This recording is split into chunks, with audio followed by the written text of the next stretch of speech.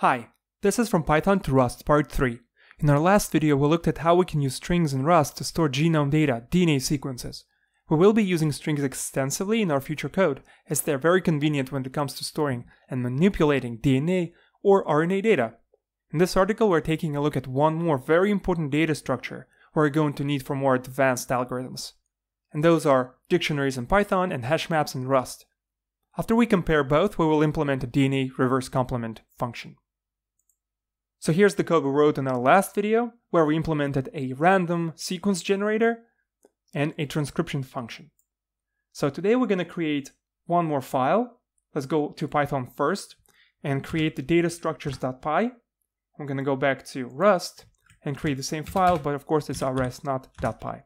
So let's start by taking a look at Python Dictionaries. So we have a reference point for our Rust HashMap version.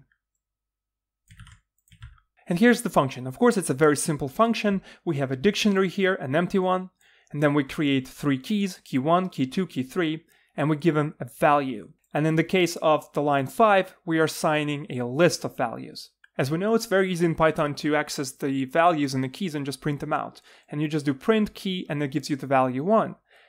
We can always check if the key is in a dictionary by saying if this key number 3 is in dictionary. If it is, let's print out the whole value, and then let's print out just this value from that list.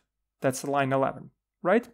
And then we can use a for loop to iterate through items in that dictionary, and we call them conveniently key and value, and we print them out. Now let's include this new file into our main file, so we can call this. So from data structures dictionaries, right?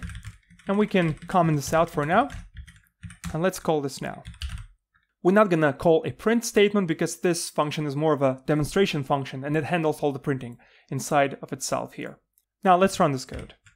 And of course that's the output that we have expected, but let's take a look at the function versus the output. So the first print statement is on line 7, and we're just printing out the value of a key 1. And of course we're getting this value 1, right? This is a match. Next one, we do two prints.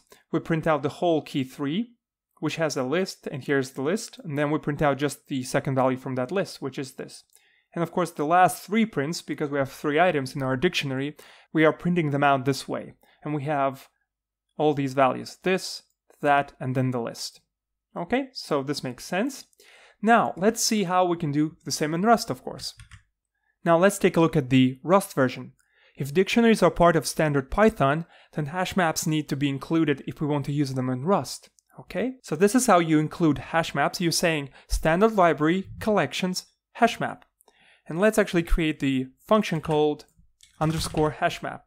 As you might remember, we are using the underscore here to avoid the error dead code, because we're going to comment this function out in the future when we don't use it. And this is just to make sure we don't see that warning that we have a function that we don't use. Okay, so the first thing we're going to do, we're going to add first 4 lines to this function and compare them to Python.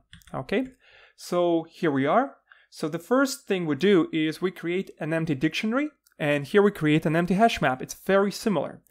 So here you can see it's almost identical. If in Python you can just say key and the value, here you have to use an insert method. Okay. So if we want to add multiple values, like here we added a list as a value, and here we want to have the same thing, we have to use an array or a vector.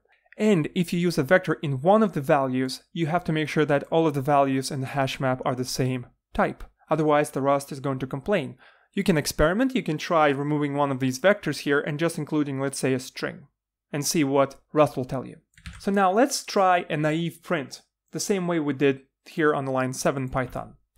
Okay, so here's our naive print. We're saying test hash map. Can we see what the value is stored of the key 1? Okay. And let's save this, and let's go back to our main and include it so we can run and test our code. So of course it's include. So now we have included this file. Let's call our function. And of course we're not passing anything to it, and we're not expecting anything in return. Let's run it. Okay, we can see that we're trying to print out the same way we did in Python, but it says cannot be formatted with a default formatter. But it does even more. Rust tells us you should be trying to use this kind of notation because you are trying to print out a value, which is a vector, and you can't just print it out. You need to unwrap it first, and then you can print out its values. So instead of fixing this line, let's actually comment this out, copy it, and fix it. All we need to do, as Rust suggests, is do this. Save it, and let's see if the error goes away, and it does. Let's try running it now. Alright, so the first print statement works. How about these 3 lines of code? Here we are, and it's very similar as well. If in Python we just do if the key is in dictionary, then we do some logic here.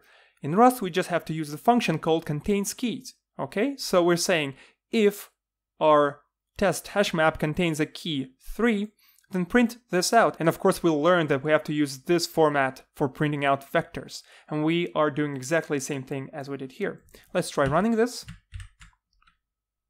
And we can see it works. So in the first case, it just gives us the value. In the second case, we're printing out the whole vector here that has 2 values. And in the third print, we're saying, can you print out the second value, 0, 1? 1, okay, and you can see that it actually returns a string. Here it was a vector or a list in Python, but here we're saying specifically, can we print out the value number 2, which is a string, and it gives us string. And now to the last part, we're gonna use the loop to loop through keys and values and print them out. And it's exactly the same as in Python. Or even easier, because here we don't actually need to specify, can you give me the keys and values from the dictionary items? We're just saying key values from that dictionary. So here we are passing the dictionary by reference, so we can still use that dictionary because it's mutable. We want to use it after we print these keys and values. So now let's run the whole code again. And of course it works, okay? So here's the output for Rust, and let's switch to Python. Now you can see that they are identical, okay? So now that we have looked at how dictionaries and hash maps work, let's try using this code to replicate the reverse complement function we wrote in our DNA toolkit. Now again, let's start from the Python version as a reference for the Rust version. If you're following my DNA toolkit series, you will be familiar with this function. Okay, we're passing a string into it, and we're generating a complement string, meaning we're swapping characters. If it's A, we're going to return T. If it's T, we're going to return A. And so on right here from this dictionary. So this dictionary here is used as a mapper. We're looking up a character A, for example, and we're grabbing what it is pointing at, which is T. If we're looking for T, it's pointing at A, and so on. Okay, so you are probably familiar with this very basic Python code where we have a dictionary with predefined keys and values, Of course, there are 4 keys and 4 values. We create an empty string, and in this for loop, we are looping through every character in the DNA string, and we're passing it to that dictionary. And of course, it will return a value. So this is a key, nucleotide key. If it's A, is going to look at the key A, it's going to return T, okay? And we're just accumulating with this plus equals that value in that string. And just before we return the DNA complement string, we are reversing it by doing this, okay? Let's go back to our main.py file, include that again on a separate line, DNA toolkit, import reverse complement. And of course, let's comment this out for now and call our reverse complement function, but we need to pass a string to it. Let's do a simple test, atcg. Now that we have passed this string to our function, we have to print out what it returns. So we're going to use print statement on this function. So we're giving it atcg, it should return tagc reversed. Here it is, cgat. Okay, so reverse complement function is very simple, it works. So how do we go about replicating this in Rust? So here's the reverse complement function, and we're trying to replicate Python functionality as much as possible. So on the line 20, we are creating a static, immutable translation hash map. It's immutable because we know the values beforehand. We're going to specify the same values as we specified in Python version, and they're not going to be changing as the program runs. So there's no point in making it mutable. Okay? And here we have these 3 extra methods we have to call, because when we create this hash map from character-character pairs here, it's actually an array. So this part is actually an array, and we have to say explicitly, can you please take this array and copy it into a collection and return an iterator? So in the future, we can iterate through this hash map. I'm going to leave a couple of links here so you can read more about these functions, but this is how it's done in Rust. So on line 25, of course, we're creating a new string, the same way we did in our last videos here. It's an empty string, new, and it's mutable because we need to accumulate values. And you can see another difference. If we use plus equals here in Python, here we have to use our push function. And we are giving it this translation hash map, and we're passing our nucleotide when we loop through every single character by reference here. So if we take a look at the last couple of lines of code here, there is a subtle but very important difference. If we take a look at the Python version, here's our DNA string, and we loop through that string here while grabbing characters, and then before we return that string, we are reversing it. In Rust, you can see that we're just returning a string because the reverse is done in this for loop. So we're saying, DNA string, can you please return an iterator over your character so we can iterate over each character?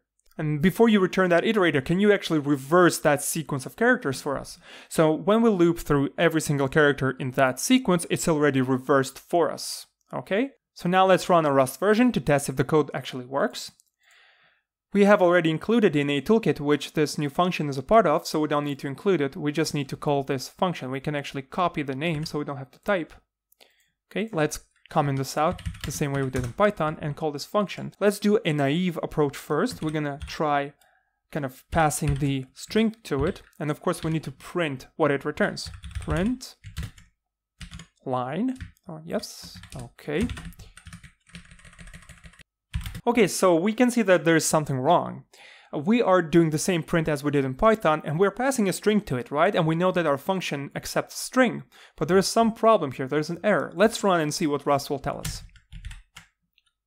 Rust tells us expected a structure, which is a string, but found a slice, str. We discussed strings and slices in our previous video. And on top of that, it's waiting for a reference to a string. If we go back to our function, we can see that not only that it's waiting for a string, it has to be a reference to a string.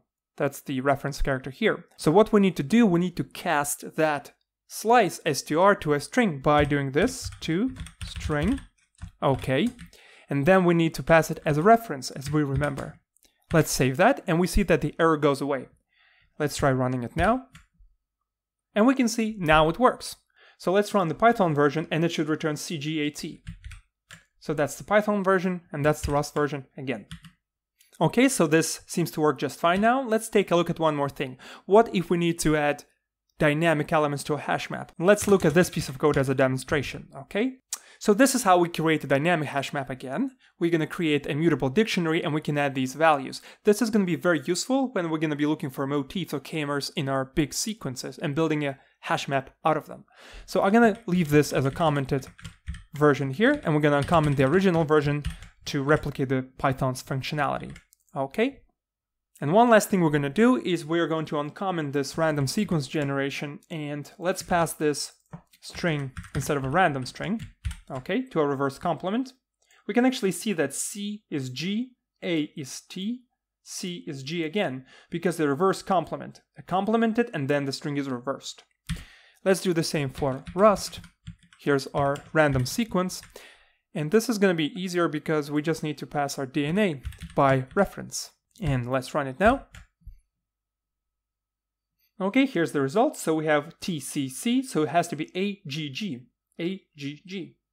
Okay, so this is it. Thanks a lot for watching and listening. I'm going to leave 2 links in the description to 2 amazing videos on HashMaps and Rust. So the more kind of sources of information you have, the better. And as always, you can follow me on any of these social platforms, and these videos are also available on Library platform. Until next time, Rebel Coder signing out.